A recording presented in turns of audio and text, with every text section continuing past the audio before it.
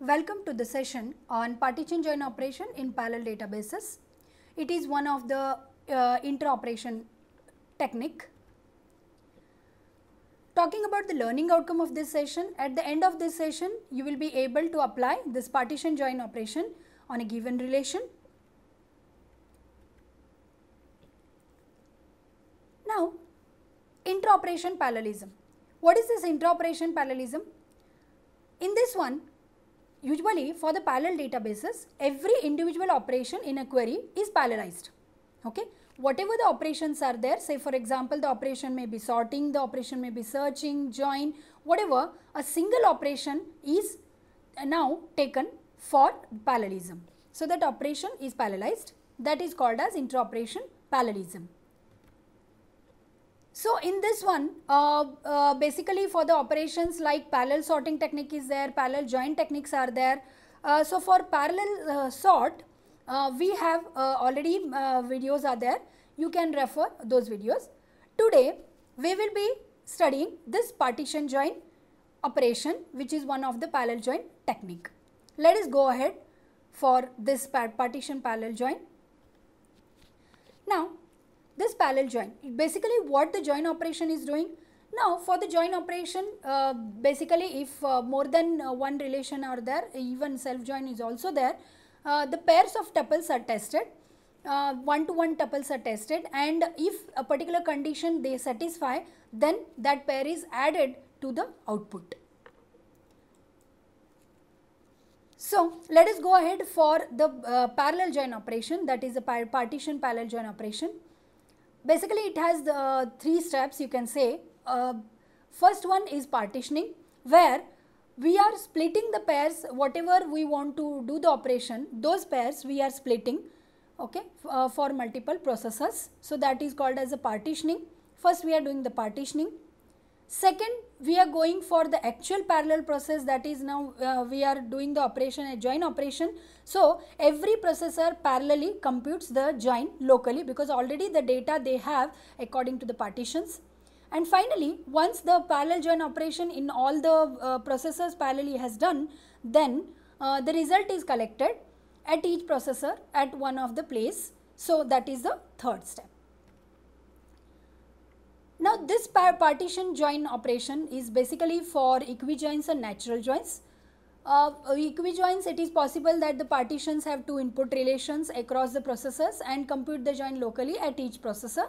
That is, every processor has partitions, say consider that more than one relations are there. So if two relations are there, then those are partitioned into processors, and locally every processor is doing the join operation. Let us say, consider that there are two input relations, say here the relation R and the relation S, and those are we are joining on the attributes A of relation R and B of relation S. Okay, so and now the relation R and S each are now partitioned into say some n partitions are there, we have n disks. So we have n partitions, so the partitions are denoted by 0 to n minus 1. So you may say that the relation R0, R1, Rn minus 1 are partitioned on across n processors. Similarly, the relation S is partitioned as S0, S1, Sn minus 1 across the n processors. So now every processor has one partition of R and another partition of S, which is locally it is going to take the join operation. So the same thing here. Now what we can do for the partitioning is, we can either use range partitioning or we can use hash partitioning. These are the partitioning techniques. Basically there are three partitioning techniques we have seen, that round robin partitioning, range partitioning, hash partitioning. So either we can use range partitioning or we can use hash partitioning here for taking the partitions. So the join attribute, now how to take the partition? The partition should be specifically on the join attributes. So what are the join attributes? We have seen here that the join attribute for relation R is attribute A and the join attribute for relation S is B. So based on R should be partitioned by A attribute and S should be partitioned by B attribute, because based on this only we are taking the join operation. So what is the scenario now? That partition Ri, that is relation R is partition, say Ri is one of the partition of relation R and Si is one of the partition of relation S, then this Ri and Si we are sending to processor Pi. Now processor Pi locally is computing the join operation based on this. So partition Ri joins with partition Si on the attribute of A of Ri with B of Si. Okay, and any of the standard join operation we can apply here. So this is the scenario. You can see that diagrammatically I have represented here. So this is our join operation which parallelly is going across these many processors. So processor P0, processor 0, processor 1, processor n minus 1. So the partitions are what? 0 partition, 1 partition, n minus 1 partition. These are the disks D0 to Dn minus 1 you can say. Now relation R and S are there. So relation R is partitioned as R0, R1, Rn minus 1 across these n disks. Similarly, relation S is partitioned as S0, S1 across these n processors till Sn minus 1. Now, what every partition will do now? Every processor, say processor P0, it is locally doing the join operation of R0 joins with S0. Similarly, processor P1 is doing the join operation of R1 joins with S1. Processor n minus 1, that is Rn minus 1 joins with Sn minus 1. So, parallelly every processor is doing the join operation. That is what the parallel partition join operation is. Okay, this is another diagram depiction. You can see here that relation R is there and these are partitioned as R0, R1 till Rn minus 1. Similarly, relation S is here, that is partitioned as S0, S1, S2 till Sn minus 1 you can say. So, now what processor P0 is doing? It is doing the join operation of R0, S0. Similarly, P1, R1, S1. Like this. So, the parallelly these are executing. Consider the example here. This is our example like we have two relations, student and courses. You can see the attributes are there. We want to take the join operation between these one.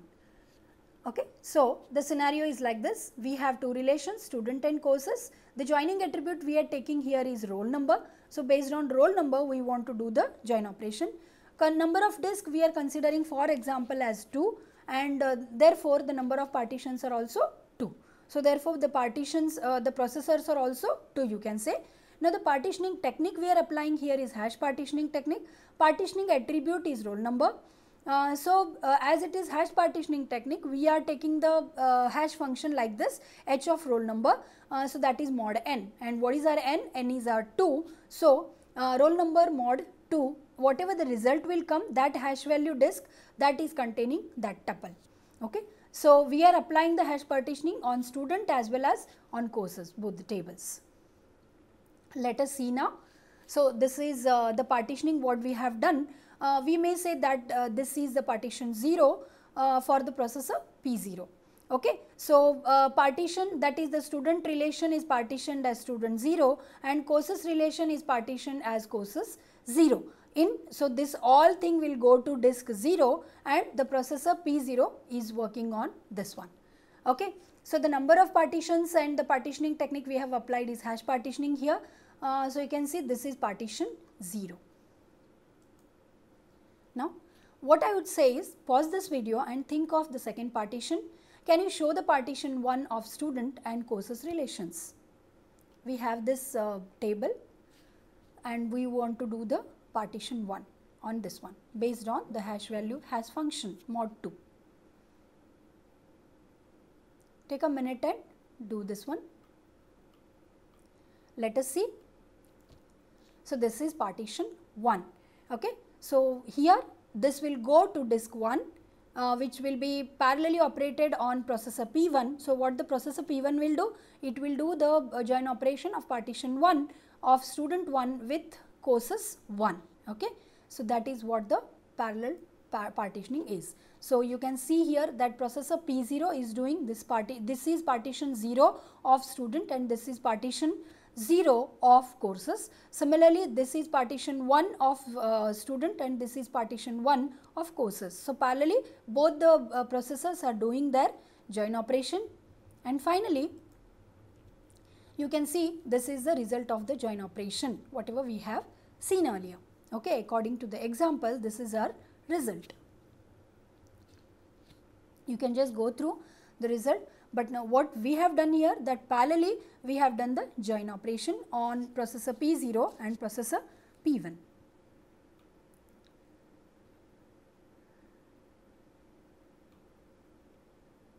These are my references.